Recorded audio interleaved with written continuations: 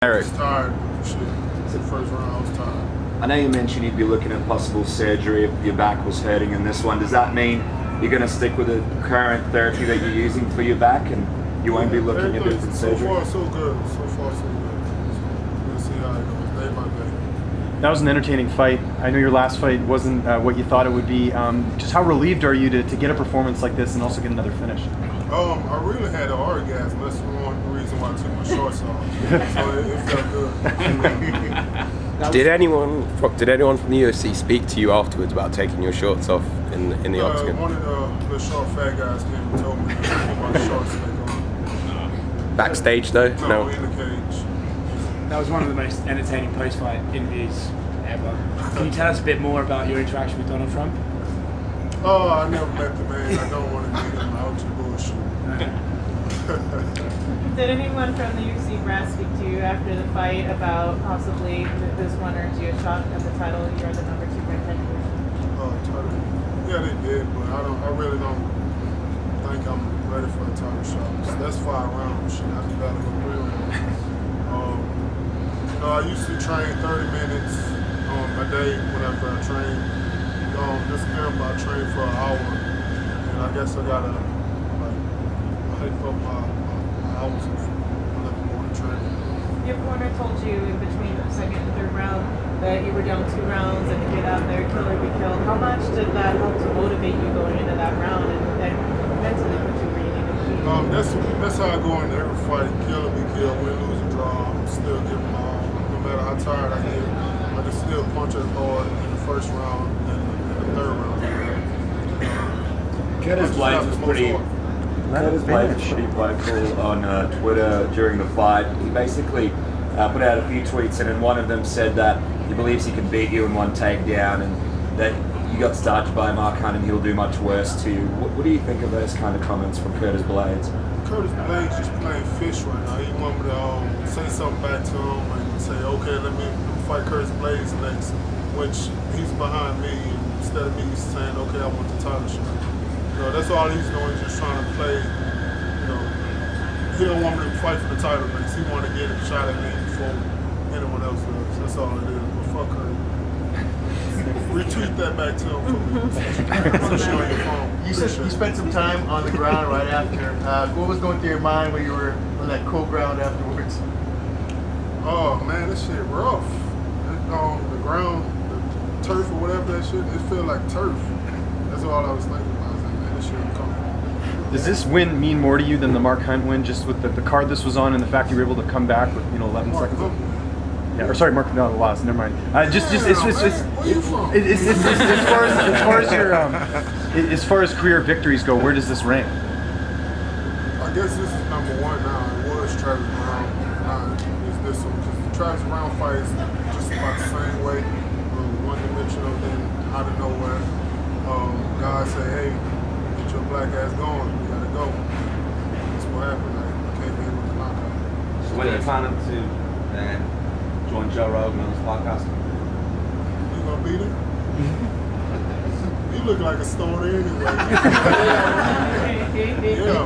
Shit, whenever I can, really. You said you need 2 weeks. Why the 2 weeks before you can smoke out with him? Just in case you decide to try to come back and test me next week. So. Is that the biggest incentive for you to jump in the show to just make some weight with Joe Rogan? Yeah, everybody else doing it. If Joe Rogan asks you today if you come on my show and smoke weed, you don't want to smoke weed, Joe? Derrick, you're actually good after the post-fight drug test. You can start. As soon as that's over, you're good. For sure. What's your name? Mark Raymond, MMAnytt.com. Okay. That's when the competition window ends, and then you can. It's not illegal outside competition. After a fight like that, I need more than probably weed right now.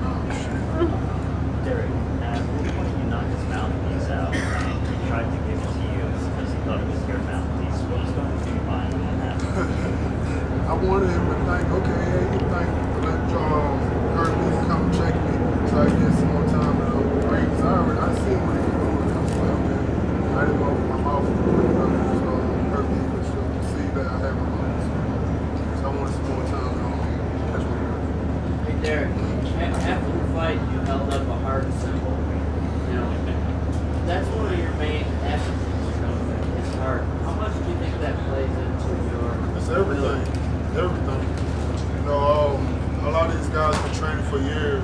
stuff like that.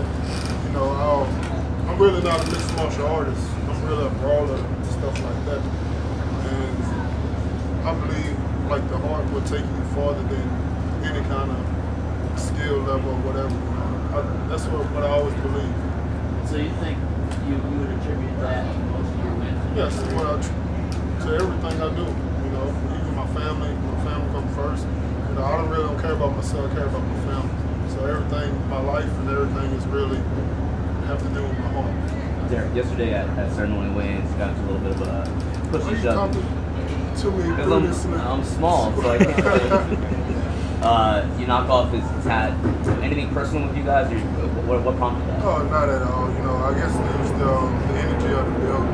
The energy was crazy. You know, I didn't expect for them to really cheer for me as much as they did, especially from my last fight. How much moves I done. You know, I really didn't expect for them to cheer for me. Whatever they did, they just gave me the energy.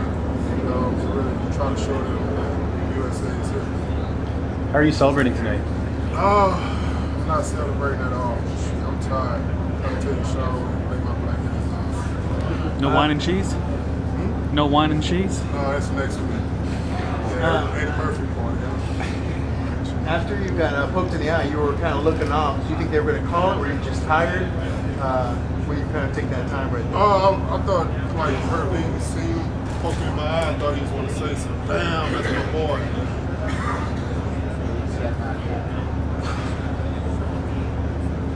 What did coach say anything to you afterwards? I know you probably gave him a little bit of a heart attack waiting so long till the end. He said, I'm the one killing him from cardiac arrest. Did you have the confidence? Did you know? Were you playing possum any going in the third? I mean, to wait to that very last moment, did you always have the confidence that you were still going to get it no matter what? Even though that clock was ticking down and coach is calling out the time, did you still have the confidence, believe that you were still going to finish the fight? I believe I did. You know, the last couple of fights, besides the last one, with the Tabora fight and the Travis Brown fight, you know, I usually, whenever I'm down in the scorecards, I usually come alive for the third, like the last one. According to Twitter, you overcame the greatest statistical disadvantage in, I think, either heavyweight or like a fight in general. Like you were down 82 strikes and you overcame it. Do you like winning fights this way? I just like winning fights. I don't care how ugly it is, how pretty it is. I just like winning. I know in the past you've always kind of been down on yourself because of performances, but being able to bring it back so close to the end and get a devastating finish, is that something that you take into yourself to feel better about where you are overall as a fighter? Yeah, I believe so. Before the fight, I dislocated my finger. It was warming up, and I really can't make a fist. So just by me knowing that I finished a guy like that, but I didn't be able to make a fist, it just gave me